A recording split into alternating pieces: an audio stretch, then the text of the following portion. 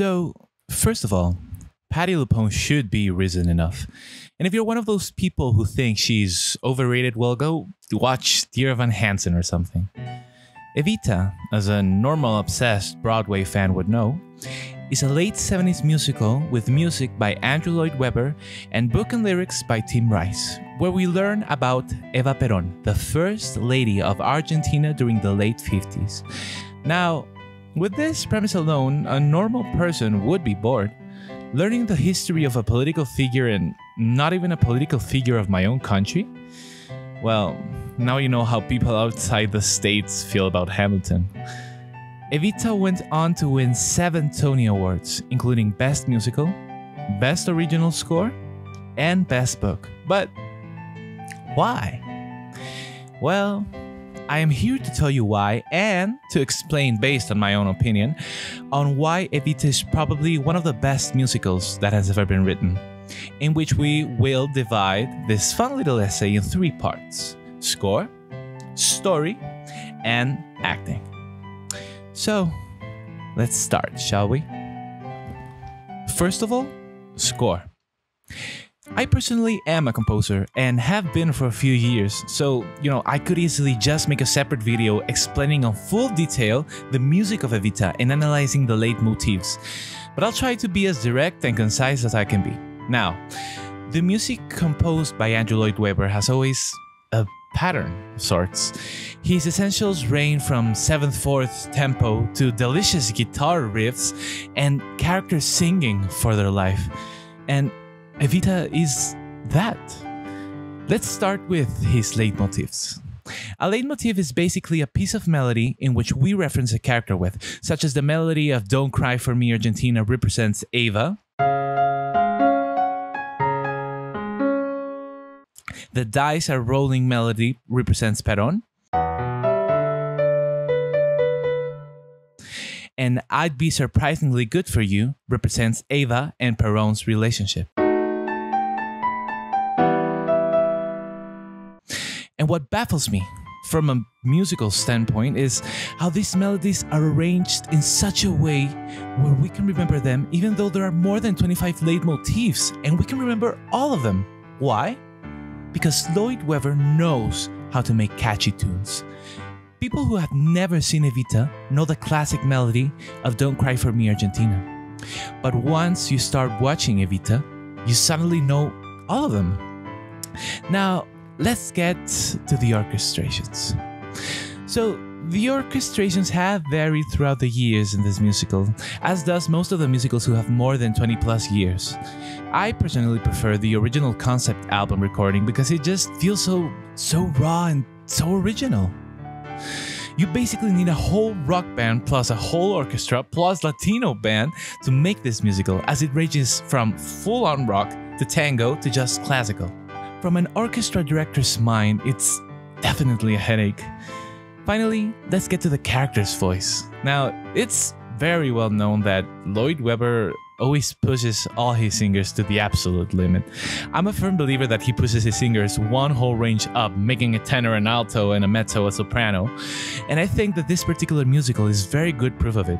Starting with the protagonist, in the original music book, Eva is described as a mezzo, ranging from probably a D3 or so to a hectic G5 belted. Man. Just as a comparison, Jesus in Jesus Christ Superstar gets to a G5 with falsetto. Evita has to get to a G5 with her chest. Then Che is described as a tenor, ranging from a low A2 to a falsetto in F5, just one tone below Eva. Though, in the original concept album recording, Che reaches very high notes with the chest in Good Night and Thank You and Oh What a Circus. Whatever you're smoking, Lloyd Webber, I'd love to smoke it too, sir. However, some notable changes came when the show was brought on stage, where the rock-driven song The Lady's Got Potential was actually changed for The Art of the Possible, which went more into detail on how Perón got into power. As much that I actually like the backstory that is put into this song, I really have a problem with this one, guys. I know, I shouldn't be saying bad things while I'm saying that this is one of the best musicals and all, but even the brightest stars have a little freckle, and this is it. Plus, The Lady's Got Potential is just an amazing rock song, but that's just me. And so, only because of that little song, I give Andrew Lloyd Webber's score a 9.2 out of 10. Now, let's get to the juicy stuff, the book. Now, everyone knows that the god lyricist Tim Rice is just as essential as any famous composer, with marvelous works such as The Lion King, Aladdin, Jesus Christ Superstar, Aida, among others. So, we obviously know that the dude can write some stuff. In the case of Evita being mostly an opera, which I don't really know if anything is actually said without singing it, basically the lyrics are the book, so he was credited as the book writer as well. So, let's imagine a scenario. Let's say I want to show that Evita wasn't actually a big deal. She was just a comforting figure, but not at all one that could actually help. Now let's translate it into Tim Rice's lyrics. You let down your people, Evita. You were supposed to have been immortal. That's all they wanted, not much to ask for. But in the end you could not deliver.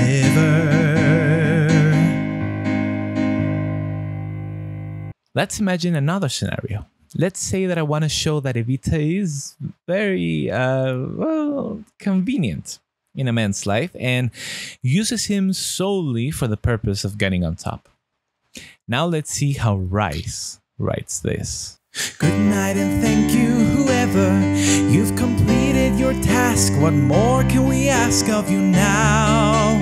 Please sign the book on the way out the door, and that will be all. If she needs you, she'll call, but I don't think that's likely somehow. My point here is not only to show my great voice, but to portray how Rice thinks of a situation and does it very stylish. I've never really been a fan of a composer and a lyricist being two separate people because it's very hard to find a lyricist that actually gets what the composer wants. But this, among other work of Rice, just goes to show how much of a god he actually is. There is one particular song that caught my attention when listening to the Cast album for the first time, which is Perón's latest flame, in the past called Dangerous Jade. I love this song because it portrays the mentality of men and high society towards Evita, who we all know comes from poverty, and how she's not welcome into their society, going as far as calling her a slut, a bitch, saying, quote, her only good parts are between her thighs. She should stare at the ceiling, not reach for the stars, or she could be his last whore. Unquote. Like, holy shit, man. You must really hate this poor woman. That's the thing, though. It's extremely raw and direct and sexist, and that's what Rice wants to portray. That they didn't even know the woman and they hate her a lot. And with Lloyd Webber's music, man, this is just an amazing song. An amazing musical, for God's sakes. Just because there are little blips and bops around there, I give Tim Rice's book a 9.1 out of 10. Finally, the acting. So, we got a great musical with a great score, an amazing book. All we need is the people who can actually pull it off. The cherry on top of the Argentinian cake. The original Evita, and I mean like the first person who actually portrayed Evita, was Julie Covington. She sang the songs on the original concept album, and I mean, man, those pipes, the woman can scream. However, she actually turned down the role for stage, saying that her voice would be lost on theater, which, like, I mean, I love divas as much as the next guy, but come on, sweetie. And so, the relatively newcomer and queen of my heart, Elaine Paige, originated the role of Evita on stage, with David Essex as Che and Joss Ackland as Perón. And I wasn't alive yet, but from what I've heard, it had terrible reviews. But after that, it obviously became the monster that it is today. And I can argue that it became that monster because of the Broadway cast. When the musical started gaining love and appreciation, as all musicals should, Broadway said, "I'ma do it too." But the cast, and the cast, infamously, Queen of the World, Patti LuPone as Evita, Mandy Patinkin, Mr. Inigo Montoya himself as Che, and Bobby Gunton's Shawshank Redemption Daredevil dude as Perón. I mean, wow, that cast, man. And again, I still hadn't been born by then, but I heard that it was great. LuPone and Patinkin went to win Best Actress and Best Actor Tonys, respectively. And I mean, Lord, oh Lord, my Lord, the LuPone's Tony performance of A New Argentina. Jesus, Joseph, and Mary. She reaches those notes as if it's the last thing she's gonna do. And I only learned this a few weeks ago, but LuPone went on record saying that she had a lot of trouble on reaching those notes, but she's just such a queen that she won't let us even get a glimpse of that. You go, Queen LuPone. And I do have to mention, I'm sorry I'm staying so much on Patti, I just love her so much, but her live performance singing Don't Cry For Me Argentina, I mean, oh, you can't help but cry all the way to the end. I truly, truly wish that I was alive to watch her perform live.